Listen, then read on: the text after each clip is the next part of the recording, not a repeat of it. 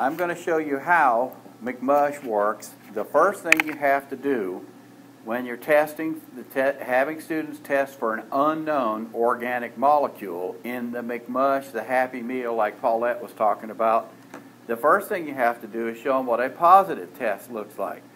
So the lab sets up with a positive test for you to show. So that's what I've got here. Okay, so the first thing is, the first test is for a monosaccharide.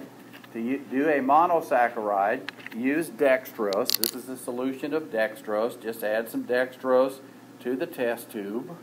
It says to use 5 mils, I believe it is. Any amount will work, just so long it's about like that. Then you add to add 3 mils of Benedict solution. Benedict solution, you can have the students measure out 3 mils of Benedict solution. I just have them put drops in it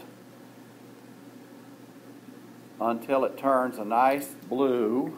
Let me show you what that looks like. That's a nice blue, and that is Benedict solution mixed with your monosaccharide. Okay, at this point you have to heat up the Benedict solution. To do that, I use a hot water bath. That's this blue thing here in front of me. In it, I have a test tube rack, and I just have the students put the Benedict solution and the glucose into the test tube rack.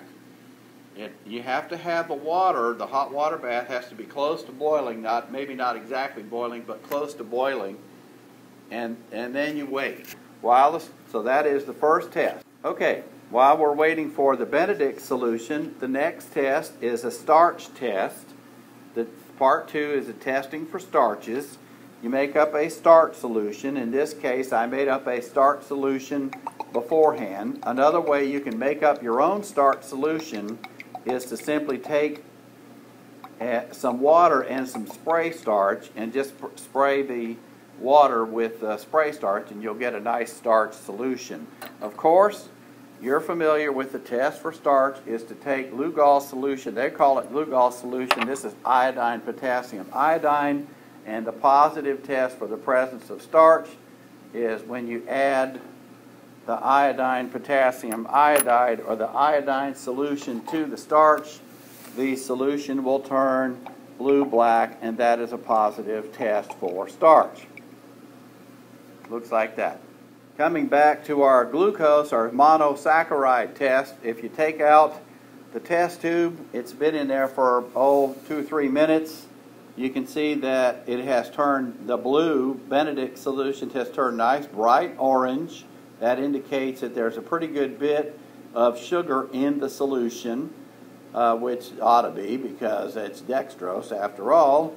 If you have a lot of sugar in the solution, if I have a lot of monosaccharide in the solution, then it will turn bright red. If you have less, it will turn green. If there is none, it will stay blue. So watch for a color change. Even if it just goes to green, it doesn't go to this nice bright orange. If it goes to green, it's still that's still a positive test for the presence of monosaccharide. Okay, the next test, part 3, is a test for proteins. It says to place 5 milliliters of gelatin into water and make up a solution of the gelatin into the clean test tube. I didn't happen to have the gelatin. I left it on top of the refrigerator, but I did happen to have some albumin, so I made a solution of albumin and put that into the test tube. The test, of course, for proteins is to use Biuret's solution. So you add some Biuret's solution to the protein.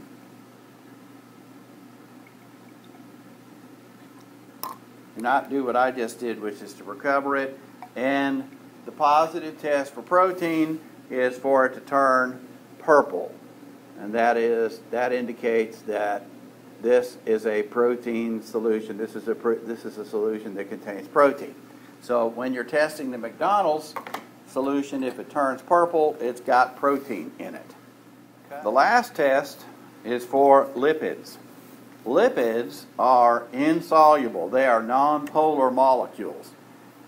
The McMush test uses Sudan 3, which is this red solution. when you make a solution of lipids, you take a lipid, and I just used vegetable oil, and add 5 milliliters of vegetable oil and 5 milliliters of water, and mix that up pretty good, and then add the Sudan 3.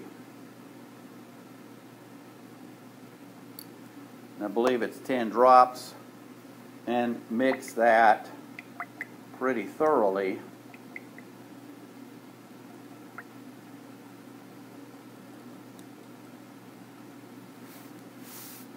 Now there's two things that you can point out to the students. The first thing is the Sudan 3 turns a pink color, like Pepto-Bismol. You'll also notice that there is a layer of the Sudan 3 on the top and water is on the bottom. Lipids, of course, float on the top. Water will sink to the bottom. The Sudan 3 reacts with the lipids, not with the water. That gives you an opportunity to talk about the polarity. Water is a polar molecule and lipids are a nonpolar molecule. You may have some students that say, well, teacher, if you add a red solution to anything and dilute it, it's going to turn pink. So just take and add 10 drops of the Sudan 3, and you'll notice it really doesn't turn pink compared to this one. Let me hold them side by side so you can show the students. There's a definite difference between the two. The one on this side is water alone, and the one on the right side, my right, has the lipid in it, and it has the pink, and you can see the separation between the polar and the nonpolar. Sudan 3 reacts with the nonpolar, not with the polar. After the students have done what they know is a positive test for each of those macromolecules, the next step is to use the McMush, to get the McMush, and have them test the McMush for each of those 4 different molecules. To do that, you need a blender and a McMush Happy Meal. You can let students use their imagination. Some students may want to bring in a breakfast from the cafeteria, from the morning's breakfast. You can get a McMush Happy Meal. That's what I suggest that you do. Do not use a Coke as the Happy Meal soda. Because the Coke, of course, will hide the color of the Benedict solution. So you need a clear sugary soda solution. So get it with Sprite or something else that is light colored so that you can see the changes. Then you will set up 4 different test tubes. After they do the positive test, then you will give them a solution of McMush and allow them to test each one of those for the presence of those different molecules.